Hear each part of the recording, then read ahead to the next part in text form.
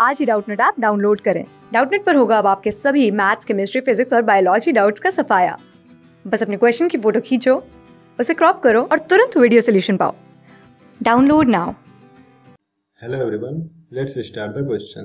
The question is, a proton, a deuteron and a alpha particle are accelerated through the same potential difference and then subjected to a uniform magnetic field B, perpendicular to the direction of their motion. Compare their kinetic energy and if the radius of the circle path described by a proton is 5 cm, determine the radii of the paths described by a deuteron and a alpha particles. So, for the first question, we know that the kinetic energy equal to half mv square, and when a charged particle is accelerated by a potential difference, then the kinetic energy becomes qv. So, the kinetic energy ke for the proton equal to qv. Kinetic energy for the deuteron will be also qv, and kinetic energy for the alpha particle will be 2qv, because alpha particle has a twice charge of the proton.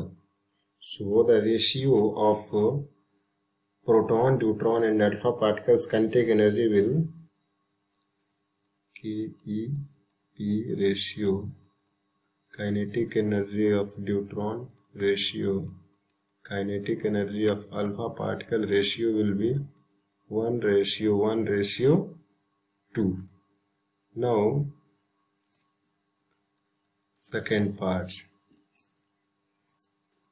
We know that when a charged particle is moving in a uniform magnetic field, then the radius of the particle is alpha r equal to mv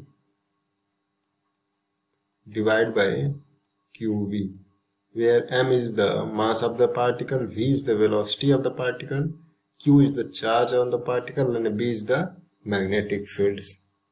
Now, it is given that for the proton, radius is 5 cm,